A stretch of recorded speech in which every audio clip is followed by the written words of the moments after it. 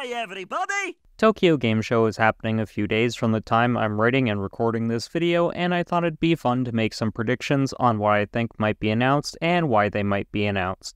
The likelihood of these predictions happening are remarkably low, but hey, this is just meant for fun.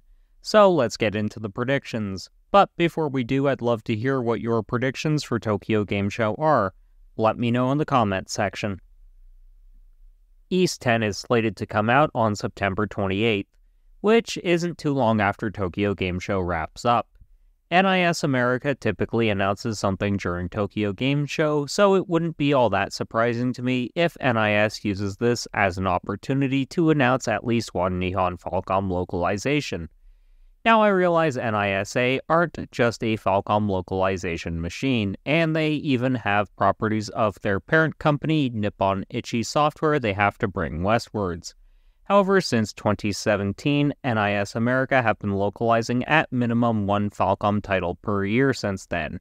The first title they localized was Ys 8, The Lacrimosa of Donna, widely considered the best game in the franchise, so it'd just make sense to localize Ys 10 next year.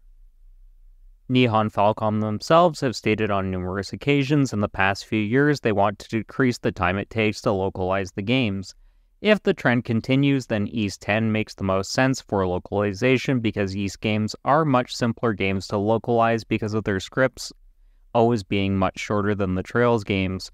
Also, since Ys 10 isn't even out in Japan yet, it'd really be a dawn of a new era for Falcom in the West.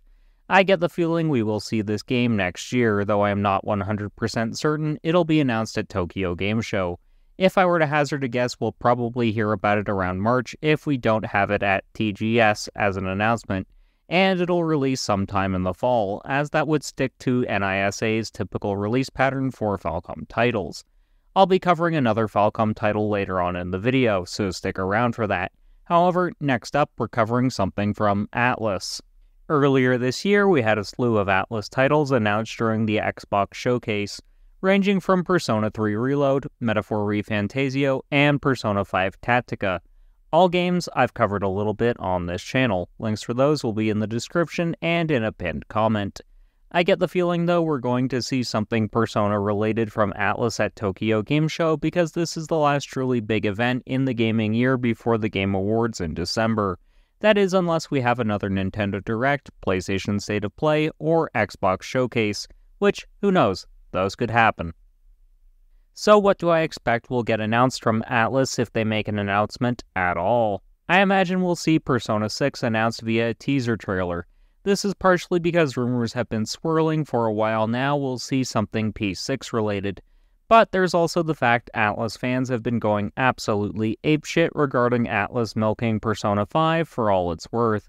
Despite P5 being the most celebrated Persona title, it is also very long in the tooth, having released in 2016 for Japan and 2017 for the rest of the world. We've also had a number of spin-off titles since then.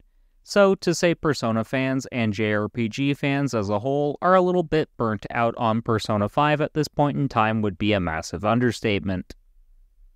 What do I think the likelihood of Persona 6 being announced is, though? I actually think this one is the most likely to happen of my three predictions.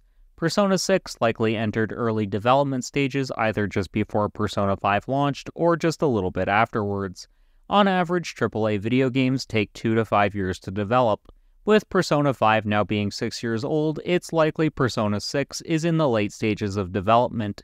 So if it isn't announced here, I do believe it'll be announced in the very near future and will likely release a few months to half a year after the initial announcement. However, I think an announcement at the Game Awards is the most likely given that we'll have more eyes on it in general, and Persona is now a household name in the gaming world. So I said we'd get back to Falcom, so let's cover that next. I covered in a previous video why 2023 was the year of Nihon Falcom. This was in no small part thanks to the sheer volume of Trails games getting localized. It was 3 to be precise. The early part of the year started out strong with The Legend of Heroes Trails to Azure, which I'm working on a review of as we speak. Next up was Trails into Reverie, which I'm currently playing, and oh my god, this is my favorite game of all time. A review for that will be up once I've completed the game. The Legend of Nayuta Boundless Trails also recently launched, and I will be picking that game up digitally at some point as I'm not as heavily invested into that game as I am into the mainline Trails titles. In 2022, we also had the release of Trails from Zero. So in the last calendar year, we've had 3 mainline games and 1 spin-off title from the Trails series. Some gamers have stated they'd like a break from the Trails series to avoid burnout. However, when you look at the fact we've gotten so many games localized in such a short period of time, comes down to Falcom wanting the West caught up to them. At this stage, we're just 2 mainline games behind, those being Kuro no Kiseki and Kuro no Kiseki 2 Crimson Sin. The first Kuro title came out on the PS4 in September of 2021 and was ported to the PS5 and PC in July of last year.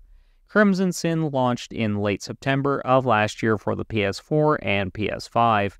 The PC port followed up a few months later. We know thanks to an interview with Toshihiro Kondo conducted by Push Square last year, Falcom plans on getting the game localized. We also know it's going to be NIS America localizing the title thanks to NISA putting the kibosh on a fan translation patch. I'm more or less using the same logic I used for the East 10 speculation earlier in the video. However, I think given we're still behind on Trails and are basically caught up with East, this one is going to take priority. Though I imagine we'll see both titles announced for localization around the same time. If NIS wishes to get a game out in the early quarters of next year, then East would be the easier of the two. Unless, of course, they've had the localization rights for Kuro for 2 years. In which case, moot point. Anyways, I think an announcement for Kuro no Kiseki at Tokyo Game Show actually makes a lot of sense. Even though NIS America could have announced this and East 10 during their own recent showcase. Basically, with the Calvert arc, it's a matter of when, not if. So those were my 3 predictions for Tokyo Game Show. What did you think of them? Let me know in the comments. Also tell me some of your predictions as well, as I'd be happy to read them and respond to them as well. Also, if you liked the video, don't forget to subscribe and click the like button. 2 of my previous videos will be popping up on screen now. One of them will be Persona 3 related and the other will be Trails related. Until next time, keep blazing that trail.